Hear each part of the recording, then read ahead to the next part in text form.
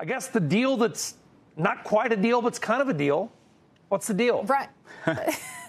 The deal is that Nvidia just paid $20 billion for a company founded by one of the architects of Google's TPU, the chip that has become Nvidia's most formidable rival. Groq's founder, Jonathan Ross, helped build Alphabet's in-house AI chip before starting his own company. And now he's joining Nvidia, along with the kind of expertise that helped Google land major cloud deals with Anthropic and Meta. So Nvidia, it is essentially hiring away talent that knows how to compete against them.